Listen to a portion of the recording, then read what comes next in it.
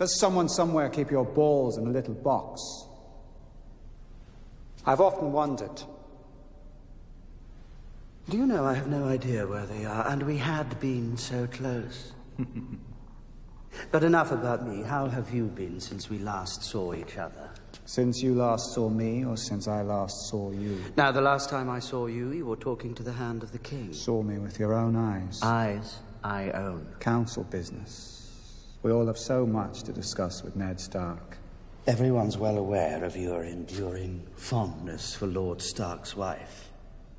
If the Lannisters were behind the attempt on the Stark boy's life, and it was discovered that you helped the Starks come to that conclusion, to think, a simple word to the Queen... One shudders at the thought.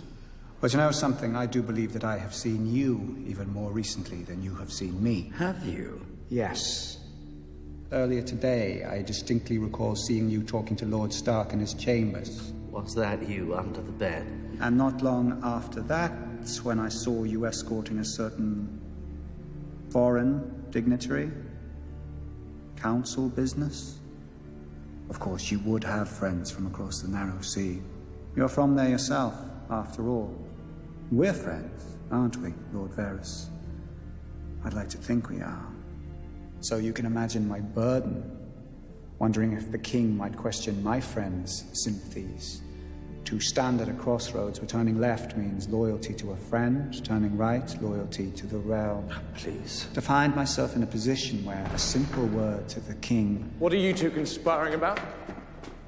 Well, whatever it is, you'd best hurry up. My brother is coming. To a small council meeting? Disturbing news from far away. Hadn't you heard?